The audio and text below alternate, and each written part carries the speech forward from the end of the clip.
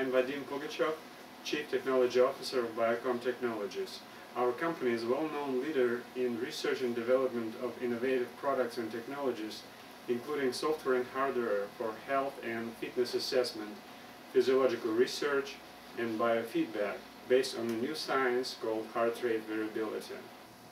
Today we will be demonstrating our new professional product called Heart Rhythm Scanner. This product is being used by more than 50 clinical research and educational institutions in the USA and around the world, such as A.T. Still University, East Carolina University, Royal University Hospital, Los Alamos National Laboratory, Stanford University, North Carolina State University, and many others. Many professionals use the heart rhythm scanner in their daily practice to enhance their health assessment techniques and optimize their treatment procedures, while others may prefer to use heart rhythm scanner to obtain more comprehensive assessment of the autonomic nervous system using its built-in testing capabilities, which are much wider, more powerful, and extremely accurate. The heart rhythm scanner includes a number of different assessment tests. Now we will show you the first test called the Autonomic Balance Assessment. This test records patient's heart rhythm at rest for about 5 minutes. Then a special short-term heart rate variability analysis is applied to obtain an assessment of current state of the autonomic function and the natural balance between the sympathetic and parasympathetic nervous systems. This assessment gives a valuable insight in current state of the body's inner regulatory mechanisms. By performing this test regularly, you may get important information about tendencies in patients' overall health conditions, whether it remains good, improving, or regressing. This test may be utilized by many healthcare professionals, ranging from general health practitioners to chiropractors, naturopaths, nutritionists, weight loss counselors, physical therapists, and many more. This test must be performed while patient sits relaxed in a chair, slightly reclined position. The patient should limit body movements, remain silent, and have a neutral state of mind. It is recommended not to take any food, caffeine beverages, or do exercise for at least 2 hours prior to this test. To record patient's heart rhythm, we use Biocom 4000 ECG recorder connected to PC with USB cable. The device has 2 embedded electrodes and 1 separate electrode on a cable. First, we must put 2 elastic wristbands on the patient's wrists.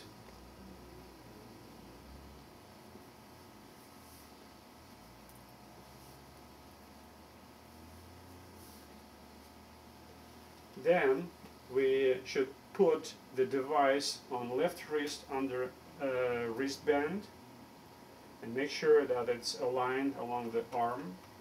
And then next we need to put the separate electrode under a wristband on right wrist to make sure that it has contact with skin. Okay. Now we're all set and ready to do the test. Okay. Next step, we have to open patient record if it's there, or create if it's a new patient.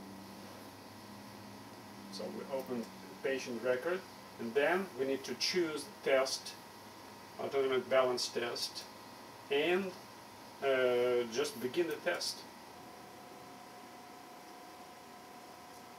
The software shows ECG signal and detected heartbeats on it to make sure that we have good quality of data. And then it also shows a heart rhythm graph. We have to ensure that we have regular heartbeats on the graph. Then once it's done, then we can begin the test.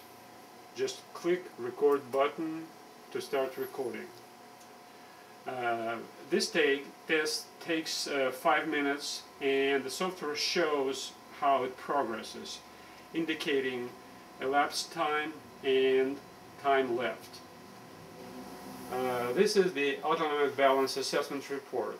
It shows patients' personal information, information about quality of test data recorded, numerical information of the results of HRV analysis for both time domain and frequency domain analysis, and normal ranges. Now we see that these particular test results lie within normal ranges, so that they're all green.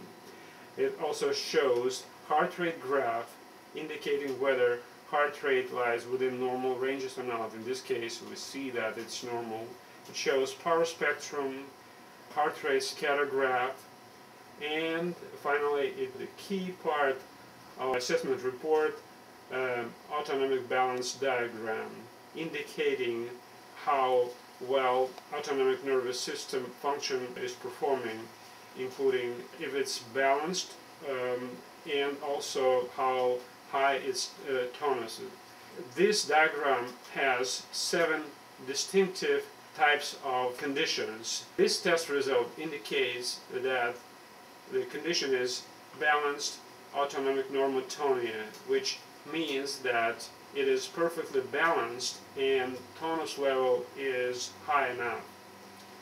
On the right side of it, it shows separately the level of sympathetic and parasympathetic nervous systems. They're normal. Below that, the assessment report shows test summary, indicating prevailing rhythm. We see normocardia, which means the resting heart rate is within normal ranges. Then it shows heart rhythm disturbances, indicating whether there were occasional or regular ectopic heartbeats during the test. In our test, there were no disturbances detected. And finally, it shows autonomic function condition, which is a verbal interpretation of these test results, both autonomic balance and autonomic tonus. Below that, the report shows basic recommendations to the patients based on this test results. This was a presentation of the Autonomic Balance Assessment Test. Next time we will show you how to use the Cardiovascular Health Assessment Test. Thank you for watching this video, and we will see you next time.